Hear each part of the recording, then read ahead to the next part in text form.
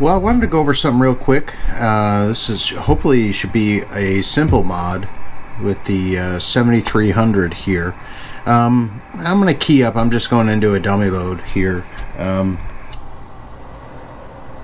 It's not as pronounced. Oh yeah, I have the power down. But if we have the power all the way up, there's a constant noise from the fan that ramps up quickly.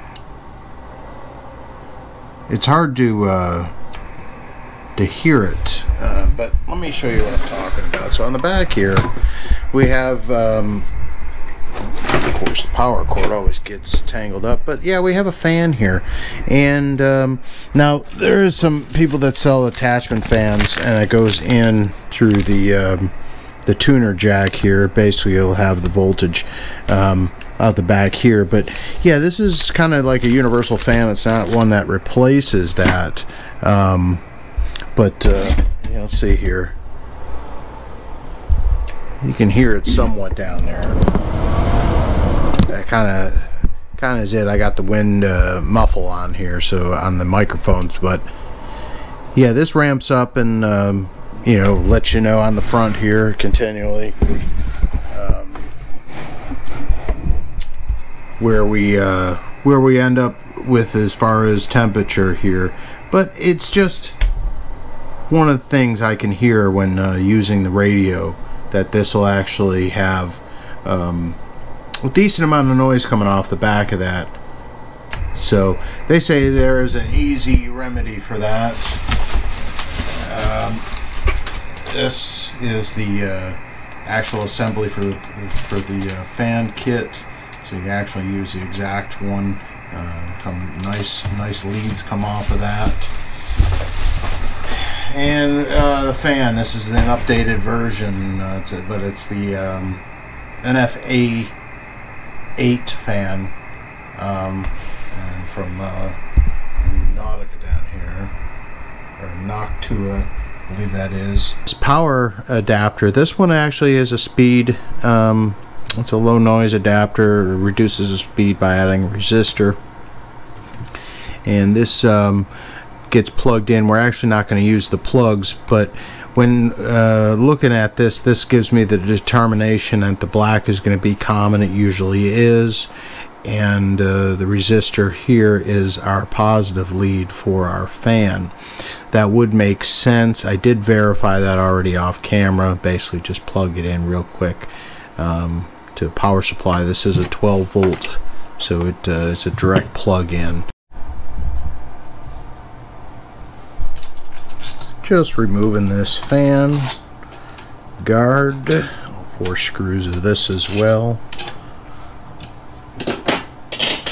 We'll be reinstalling that. Don't not install that. I've had that many times burn me in the thinking I'm not going to zap something, put the grill on. Anyway, we're inside it. Here we are. So this is pretty basic. This fan will come out once we disassemble this clip here, so real simple, and that's pretty much it. So yeah, like we did, we simulated that nodule, and this fan's still good. There's nothing wrong with this. It'll this one here I can definitely reuse. I can put on an amp, like I said. I could use these plungers, get this put in, put it on an amp for cooling. The one thing, I just notched it out. I could have done a better job, sure, and didn't have all the tools needed, but I just used 2 pieces of side cutters and then just peeled back. It's enough to be able to notch it in. This isn't a totally strict cut, but even still this does lay flat, and it's already protected at the heat shrink on this side.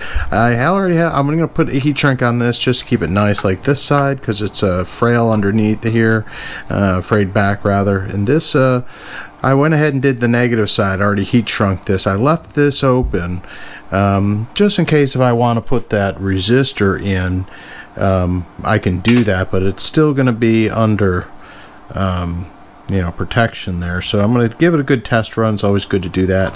And then if I decide, I will go ahead and heat shrink that down, and I'll heat shrink this, and it'll be kind of just like the stock version of this. So you don't want to add any kind of drag if there's no need for it. And I just tucked the other wires underneath this here as well, just peeled them back. I'm not going to use them at all. I think that is RPM sensing if I'm not mistaken. That's what they usually are on these. Didn't come with a pinout because it's basically a computer fan, but this will easily fit in here. Now I'm going to leave these rubber grommets on here, well, protectors, little bumpers really.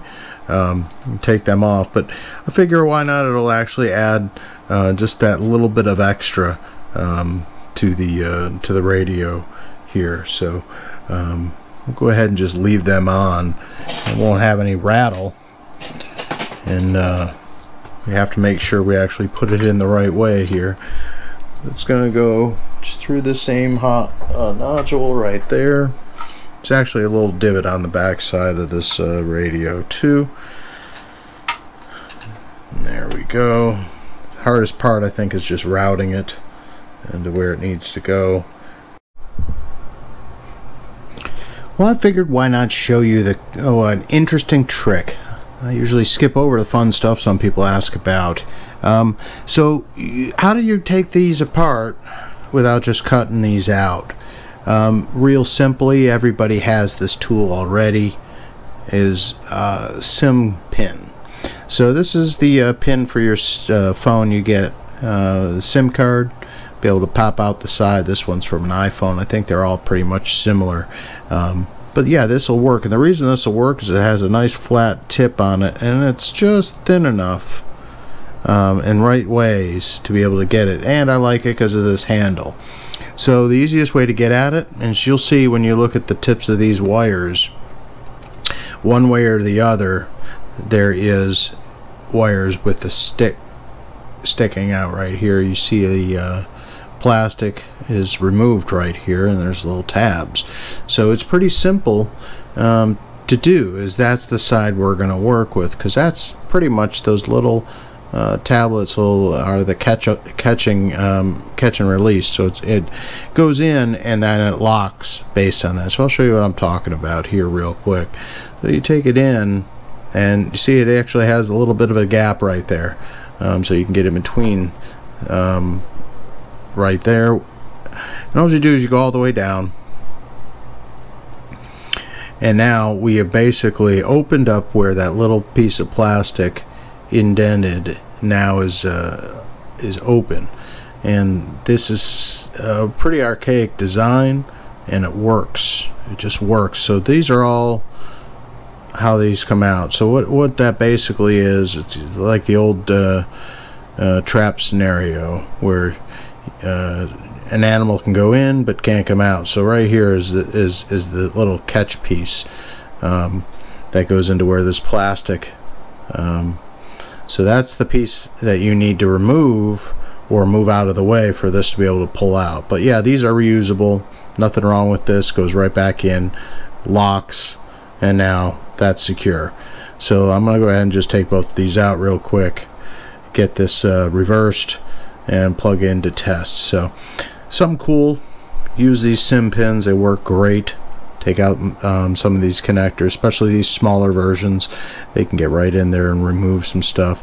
They work great on the majority of these, on the boards too. So if you see something that's on the board like this, this side right here, this, you can pull this connector out, and if you had to readjust them or do something with repairs, you don't have to snip these wires. You can actually just get at those types of connectors. So it's always good. Some modifications CB radios, they actually have the pinouts like that, so you can pull them out and leave a little bit of leeway, do what you need to, and if you ever wanted to put it back, you could solder and do a heat shrink and be good with it. So I'm going to go ahead and reverse these. I'll be back.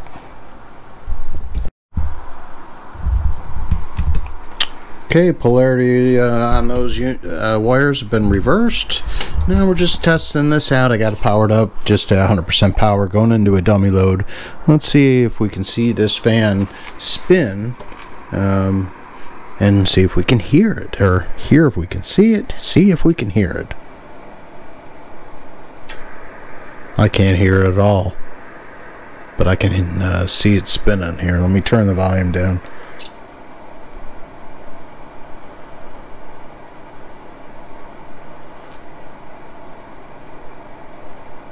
Yeah, so this fan is great. Just a little modification. So when you get it, you gotta just put a little notch in there and wire it up so the right polarity with that switch connection here. That's little switch those two wires around, and you will be golden.